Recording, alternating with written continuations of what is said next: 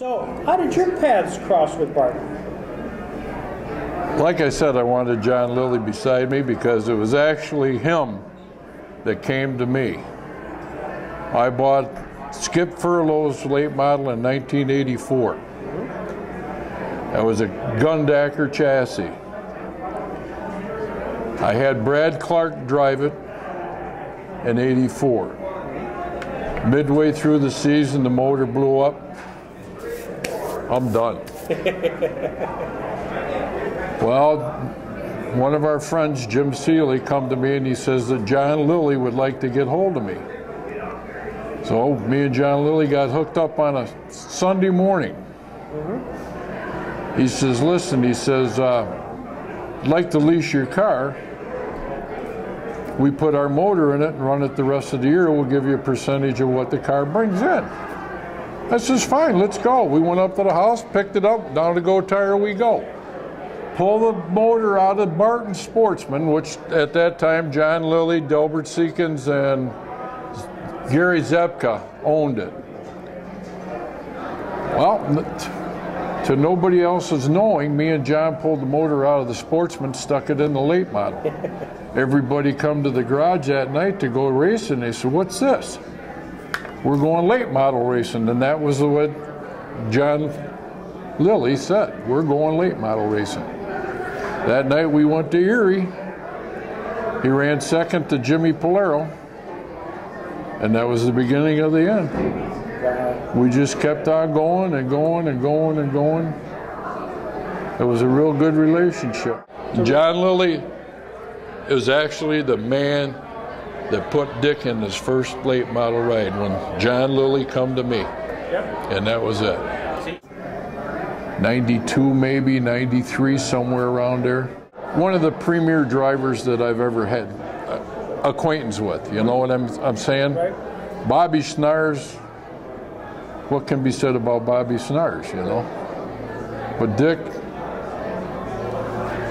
was a heck of a wheelman. He treated our car like, he took care of our car.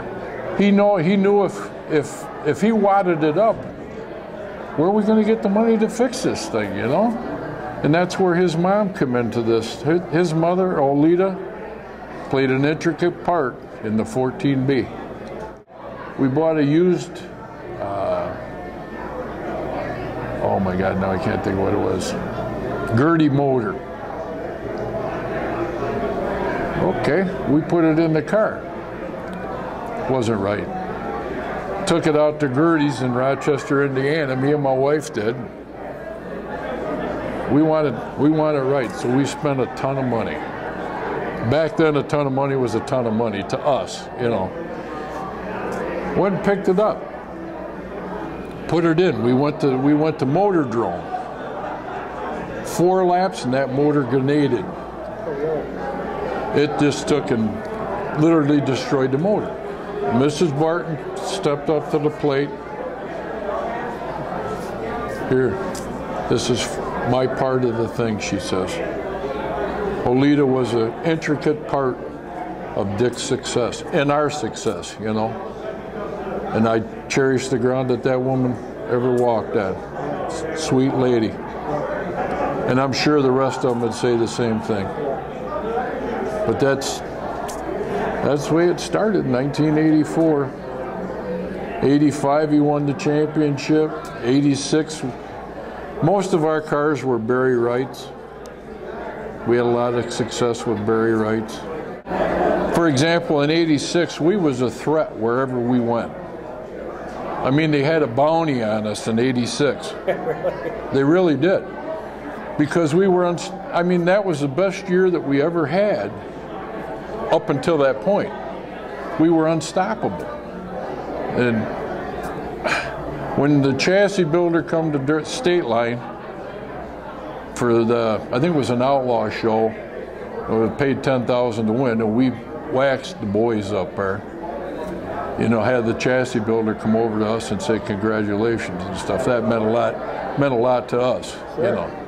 And of course we had to party.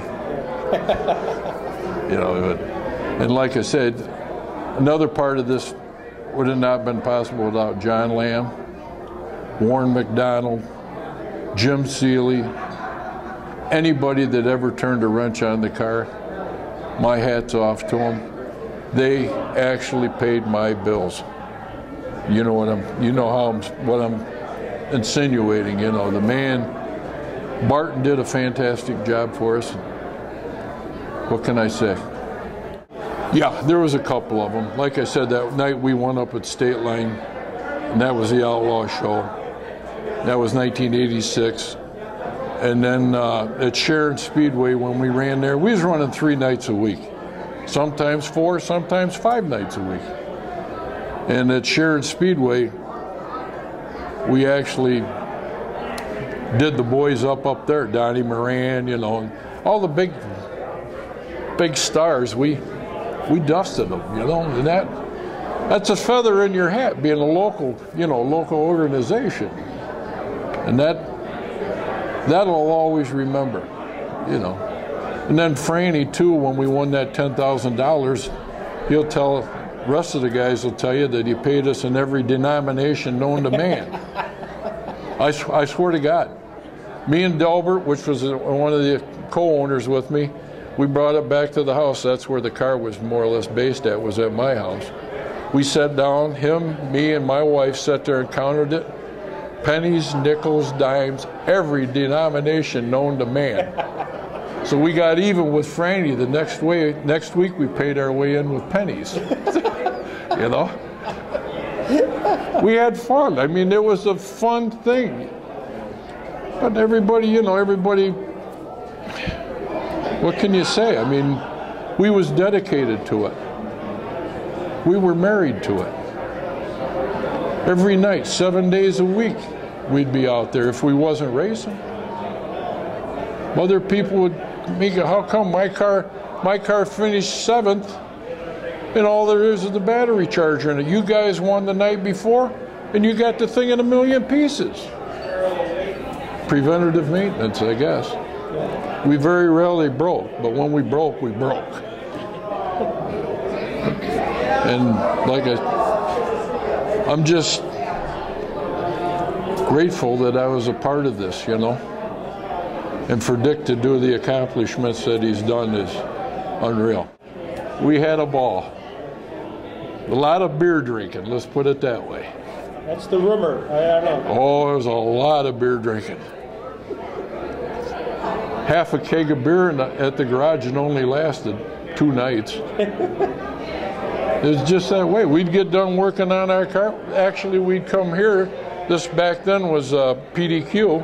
We'd come up here. Bob Dietrich owned it at the time, and we'd come up here and have dead birds, we called them, chicken wings, you know, and just have a ball. Dick was always this type of guy in the pits, put his fire suit on. Let's go get a hot dog. We go get a hot dog. I forgot my money. Left it in my other pants. Yeah. Hey, this has been terrific. Thank you. I appreciate it. And I just, like I said, my hat's off to Dick and Ron Nielsen and the Lackey boys. He finally accomplished what he wanted. That makes me happy. Well,